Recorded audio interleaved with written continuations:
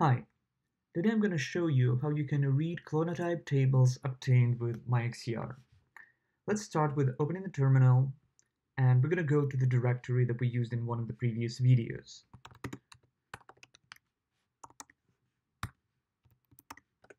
Here in the results folder, we have output files from MiXCR analyze command for 3 samples. Now you can see that for every sample we have 3 TSV tables, one for each immunoglobulin chain, one for heavy chain, and 2 for 2 types of light chains. Let's open one of these files and look what data is stored inside.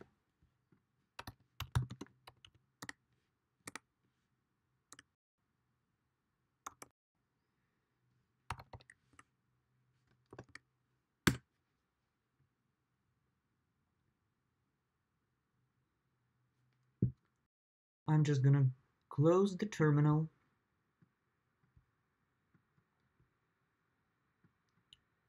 and open this table. Here you can see an example of an output clonotype table. And keep in mind that the number of the content of the columns may slightly vary based on the preset that you use. Now I'm just going to walk you through all of the columns that we have here and describe what each one of those mean. So the first column is the clone ID, and the clone ID is the end-to-end numbering throughout all of the chains in the sample. Thus, every clone has a unique clone ID throughout the sample. The read count is the number of reads that contribute to the clone. The read fraction is the fraction calculated by the number of reads. Then we have unique molecule count, which is the number of UMIs, because this preset was developed for the protocol which has UMIs in it, a Takara Bio BCR kit. So we have the number of UMIs here. We have the molecule fraction, which is the fraction calculated by the number of UMIs. The next column is the target sequence. Now, the target sequence is the sequence by which the clonotypes are assembled. In that case, we use the full-length preset, which means that the region used to assemble clonotypes was the full VZJ sequence. That's what we see here, the full VZJ region. Then we have target qualities, which is the FRET quality for the sequence. And here we see 4 columns with gene segment scores. Each column represents a specific gene segment, like V hits, D hits, J hits, and C hits. Now, in the round brackets, you can see the score for the alignment. And also, you might have noticed that all genes here are represented by one single allele, which is the 001. MiXCR built-in reference does not have alleles because from our experience, most of the reported alleles are misleading. But instead of that, MiXCR has a functionality to restore alleles directly from the data if needed. But by the default, the clonotype table does not have alleles.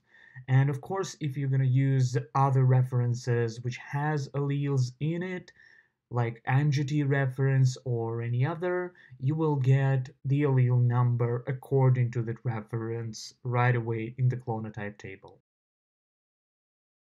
Now, the next set of columns represents alignment, and to talk about that, I'm going to use a cheat sheet. So let me just narrow that, and I'm going to open the browser. I'm going to go to MiXCR.com. And here I'm going to go to the docs, scroll down, mutations and coding.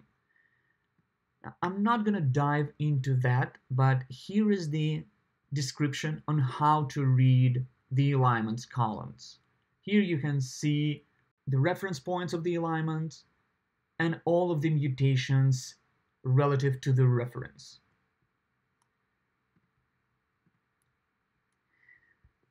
And we have these alignments columns for all of the gene segments.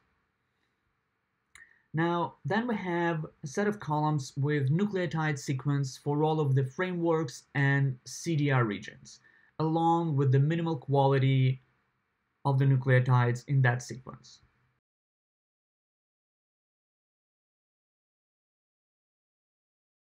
The next portion of columns represents the amino acid sequence for the same regions. So we have the amino acid for all of the frameworks and all of the CDRs. And finally, the last column is reference points. And to read this one, I'm also going to show you a cheat sheet that you can find in the docs MiXCR export, and just scroll all the way down here. So here you can see all of these numbers explained. Briefly, each number marks the location of every region on the target sequence, like the beginning of the framework 1, the beginning of the CDA1 region. And all of the numbers are explained here on mixcr.com. Now that's it for today, and thank you for watching.